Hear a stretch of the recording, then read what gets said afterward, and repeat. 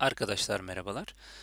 Bu videodan itibaren Clipper devrelerine yani kırpıcı devreleri bakacağız ve tüm varyasyonları ayrı ayrı çözeceğim ve bu tüm varyasyonları da video resmi olarak yükleyeceğim ve siz video resmine bakarak direktman hangi devrenin olduğunu anlayıp ilgili videoya hızlı bir şekilde ulaşacaksınız. Bunu planlıyoruz.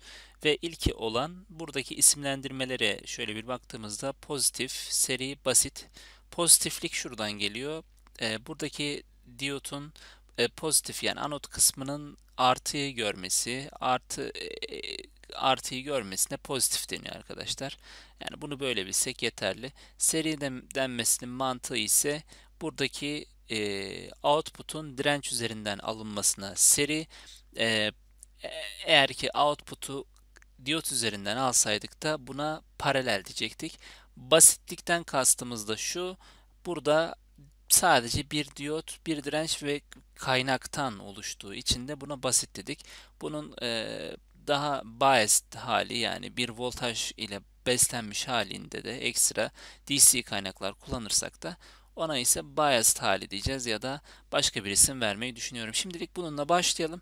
Böyle bir örneğimizde nasıl çözeceğiz? Öncelikle onu bir düşünelim bakalım. Şimdi arkadaşlar, bunu hızlı bir şekilde çözmek için şöyle bir metot izleyeceğiz sizinle birlikte. İnşallah siz de bu metodu az çok kavrarsanız daha hızlı bir şekilde çözeceğimizi düşünüyorum. Şimdilik öncelikle birinci kuralım şu.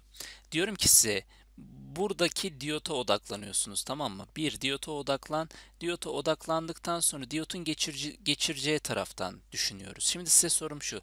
Diyot buradan gidince mi geçirir, buradan gidince mi geçirir diye soruyorum. Siz diyorsunuz ki eksi taraftan gidince geçirir. Şimdi geçirir dediğiniz tarafa bir input'ta işaret koyun. Yani şu demek bu, ben şu an burayla uğraşacağım demek. Bu noktaya uğraşacağım demekse bu kısma ne çizeceğim demek. T bölü 2 ile T arasına odaklandınız. Şu an geçiren tarafa odaklandınız.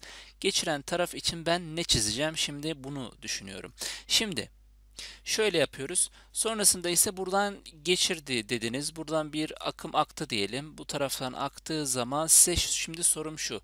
İlk, ilk, ilk nereyi gördü? İlk eksiği gördü, bakın yine. Eksi kısmı kimin? Ben kime odaklanıyorum? Veyahut'u. Çünkü ben kimi çiziyorum? Veyahut'u çiziyorum. Dolayısıyla ilk i'yi eksi kısmı gördü. Devam ediyorum. Şimdi henüz buraya ne çizeceğim? Henüz bitmedi. Eksi tarafı gördüm ama işim bitmiyor. Sonrasında devreyi şu şekilde tamamlıyorum arkadaşlar. Şimdi diyorum ki peki ben ne çizeceğim? Şimdi şurada Vout'a odaklanın. Vout neyi görüyor arkadaşlar? Buradan akan bir akımı ve kimin üzerinde alınmış Vout? Şu i akımı şuraya gelir mi? Gelir. I var ve burada R ile çarptığım zaman Vout'un ne olduğunu görüyorum. I çarpı R. Peki ilk nereden geçtim arkadaşlar? Eksi kısımdan geçtiğim için de yine önceki full wave'de de anlattığım gibi şu ilk kısımdan geçme olayına biraz alışalım lütfen. Eksi I çarpı R. Yani V inim ne kadarsa, ki bunun da ben ne olduğunu biliyorum. Bunların hepsini bu arada ideal. İdeal kısım içinse Vout'un Vin'i ne verirsem o olacağını görüyorum. Vin'in demek ki ne olduğunu gördüm arkadaşlar. Daha doğrusu I çarpı R'nin Vi, o zaman Vout'un eksi Vi. Yani eksilikten dolayı eksi kısımda gördüm. Dolayısıyla eksi kısım için sonucu ne gördüm? Eksi olarak, aynen kayıpsız, ideal olduğu için bu şekilde yine burayı şu şekilde eksi Vm olarak işaretliyoruz arkadaşlar. Vm için, eksi Vm için, şu tarafta eksi Vm tabii ki. Sonuçta burayı ne buldum? Eksi Vm. Şimdi nereye odaklanıyoruz? Şimdi bu tarafa odaklanıyorum. Pozitif kısma. Bu taraftan gönderirsem ne olur arkadaşlar?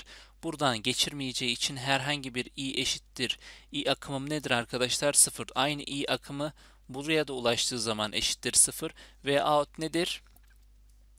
I çarpı R'dir. Tamam, ilk artı kısımdan geçiyor ama i ne arkadaşlar? Bu 0 olduğu için 0'dır. Dolayısıyla artı kısım için, bu kısım için odaklandığımda ise sonucu ne buluyorum? 0 buluyorum. Dolayısıyla Vout grafiğini bu şekilde çizmiş olduk arkadaşlar. Sırada varyasyon 2'yi izleyebilirsiniz. Hoşça kalın.